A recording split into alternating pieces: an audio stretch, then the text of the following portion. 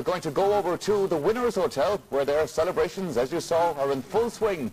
Ger Canning is swinging down there with them. Well, Henry is here, and yes, Colm O'Rourke, of course, is his idol, but it's as a goalkeeper. Is that right? You're celebrating. Yes, we are. When I said that, I thought that when my time came to play in an All-Ireland final, that Colm O'Rourke would have been long since retired, but he's still going strong. It's a terrific day for Derry football. Fantastic day, and we've worked very hard to get here. We knew that we'd have to up our game after the Dublin game to win today, and I think the Derry team deserves utmost praise because the football we played today, we've always felt that we threatened it all year, and at last it came through for us. The support you got from all parts of Derry must have made you feel absolutely delighted. Fantastic. We got a tremendous reception yesterday when we tried to leave. In fact, it took us a couple of hours to get out of Dungiven and Mahara felt. Tremendous support the whole way down, and I think the hill today for any Derry supporter was, it's a sight to remember. Now, you're a school teacher. I suppose there'll be a couple of lost there coming up now. Well, I don't know about that, but I think maybe give the school teaching a rest for a day or two. Let's move on to Eamon. Eamon, a happy man. Very happy tonight, yeah. Did you believe at the outset of the campaign, at the beginning of this season, that there was an All-Ireland in this team? Well, I've been saying since the beginning of the year that 93 I thought would be Derry's year. And after beating down and Derry, I felt that we could go on and lift the Ulster title at least. There is a story, it may be just a rumour, but during that game you were supposed to have said to the players, if you don't win this, I'm on my way back to England. I don't know if I said that or not now. I think it's a bit of a story.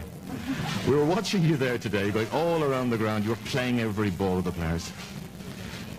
The tension was high in the last 10 minutes today, and Cork was still very dangerous, a very good team, and I was glad to hear the final whistle. What is it going to mean now to the development of Gaelic games in Derry? It's going to be tremendous for Derry football, and this is something that Derry needed. They needed a lot more than Cork today anyway. And Sam is going back. It'll be a big night in Mahara tomorrow night. I'd say all over Derry. Thank you very much indeed. Well done to you. Indeed, I'm sure it's going to be a great night. Indeed, a great week in Derry. Well, from father to son, because left half back, although he started at left corner back, of course, was Gary Coleman. Gary, was there a lot of pressure on you today, particularly when the old man was the manager?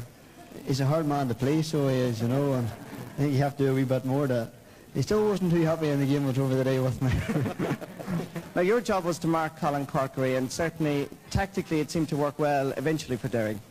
Well, I don't know how I done on him, but after 20 minutes I was taken off him again, so I don't know if that was a good thing or a bad thing. You always believed, though, in Derry, even when I met you at the start of the championship, you always believed that, yes, this could be our year. You seem to have great self-belief. The only thing we wanted this year was the Sam, and we had a hard path, and I think we deserved it more than Cork, because the route to the final was very difficult. Was there ever a moment today when you said, yes, we have Sam? Full time. And not a moment before? Well, the guy beside you, Gary, when I told him he was going to be interviewed live on RT television, he said, great, I always want to be Tom Cruise of Derry. Joe Brawley, it's great to have you. It's a good job I'm standing behind the bishop.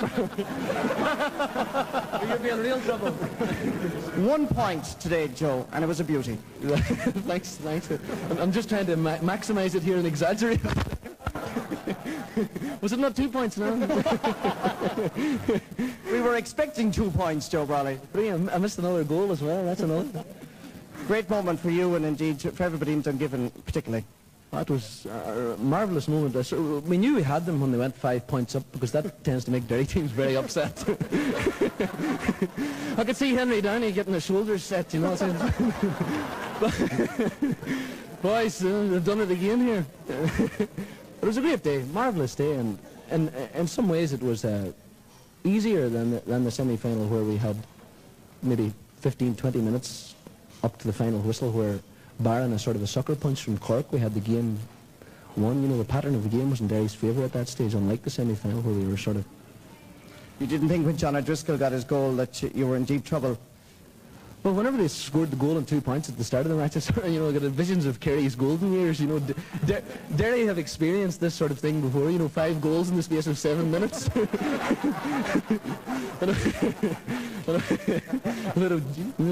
what's next. But once we settle down, once the game settled down and the pattern of the game established itself, we get back onto the groove again, and the defence sort of got very much on top. And really, the 2 goals came out of the blue. I think that would be fair to say. They weren't part of the pattern of the game. They were marvellous goals, but they weren't, in the pattern of the game.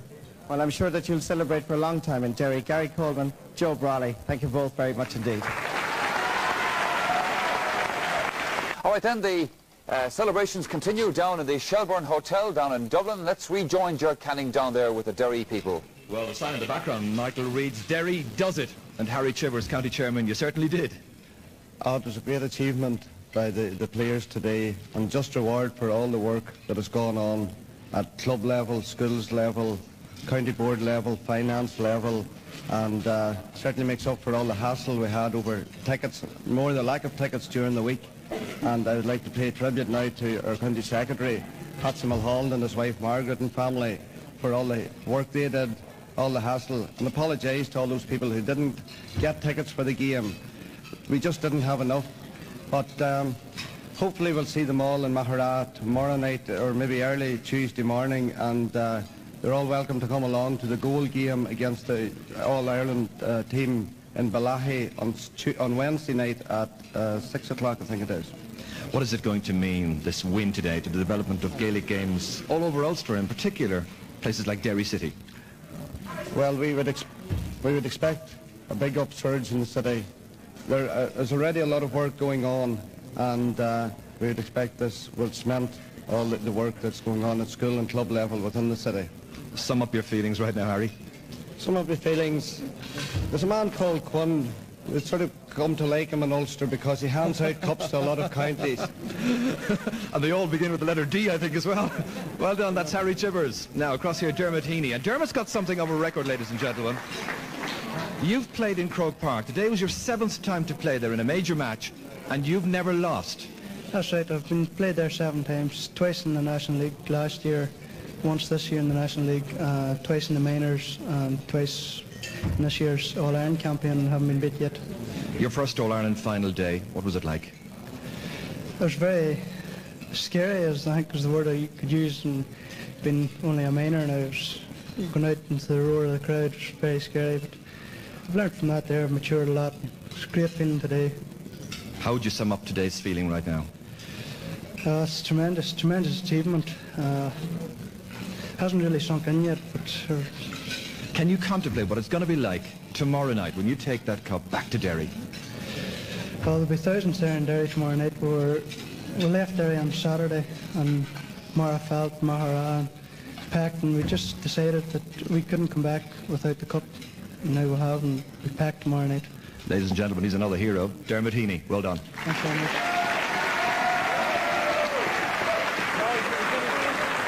Indeed.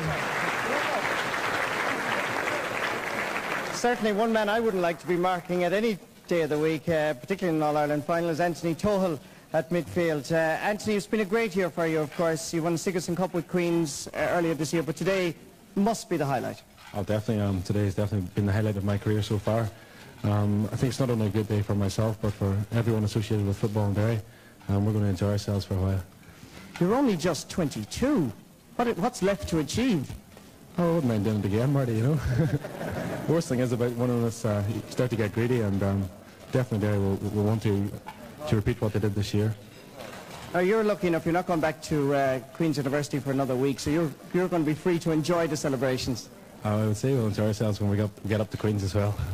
Indeed. Well, Anthony Tohill, well done. Fergal McCusker is also with me. Fergal, certainly you were one of the players to show there was great depth of talent in Derry this year, because yourself, Dermot McNichol and others were finding it difficult to get on the first 15. Well, I think the secret of the team has been a strong bench. Funny feeling my bum there.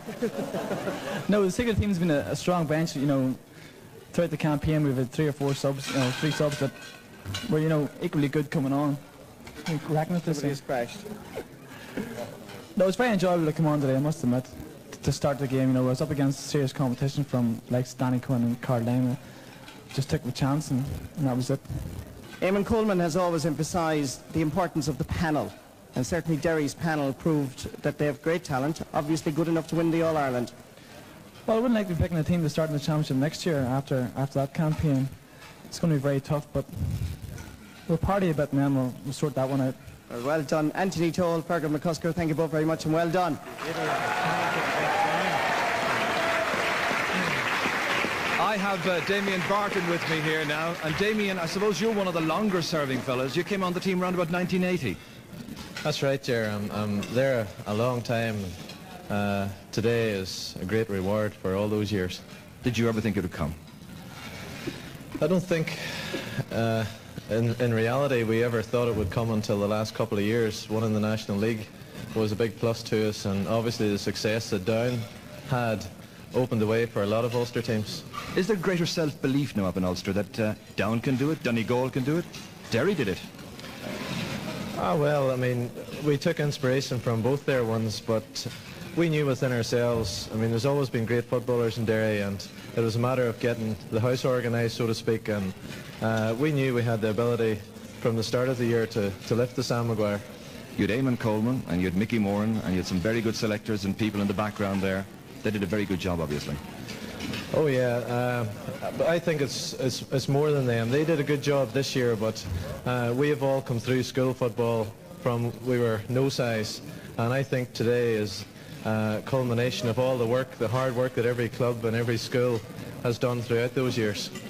Dermot, I just want to move across here for a second, or Damien rather, and talk to Dermot McNichol. You came on as a sub. You had a great old time. Sure, I was very happy just getting in there, you know, for the last 35 minutes. You know, it's every player's dream to play in a All-Ireland final, you know, and I was just happy to be part of it. You were a minor star back in '83. You played in the Compromise Rules series. You've had a checkered career, played in Australia as well. Is this the pinnacle of your achievements? Well, I'll tell you what, I'll be fighting for a position next year again, I can tell you that. But no, I mean, there's a couple of fellas, you know, that you can just look and have total respect for, you know, and that's I've played with them for years, and that's Tony Scullion and Brian McGilligan, and I can tell you what, they deserve an All-Ireland.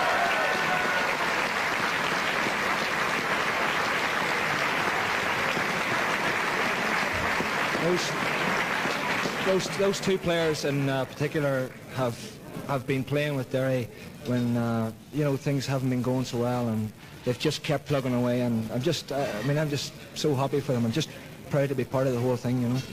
Dermot, I always was told that Derry was a great place for a bar of a song, and I haven't heard I haven't heard Danny Boy at all so far today. Now, but maybe yourself and Joe Brawley would combine and do a little kind of ensemble here, huh?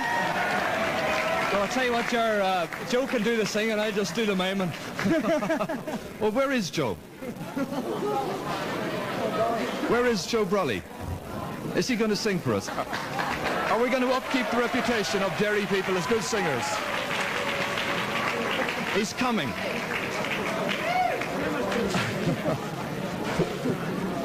I'm not quite sure what words you were miming towards me that time. Could you not get me out, fella? Advertise the record. In you go together, guys. What are you going to sing? I think something appropriate now. Come on. What, like? I have full confidence in I tell you. you to get up. Johnny McGurk can call you as well. Well, Johnny McGurk, get Johnny. Call McGurk. Get McGurk. Johnny! Where's Johnny Dog? Where's Johnny? We're running out of time, lads. Where's Johnny McGurk? Johnny Dog. Johnny McGurk! Johnny McGurk! Right, thank God. Johnny Dog. There we go.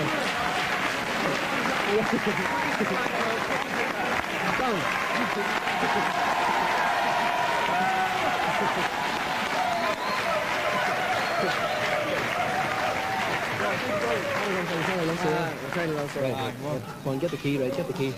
It's some music. In my memory, I will always see the town that I have loved so well, where school played ball by the yard wall, and we laughed through the smoke and the smell, going home in the rain, right up the Derry, past the hill and down behind the mountain. Those were happy days, it's so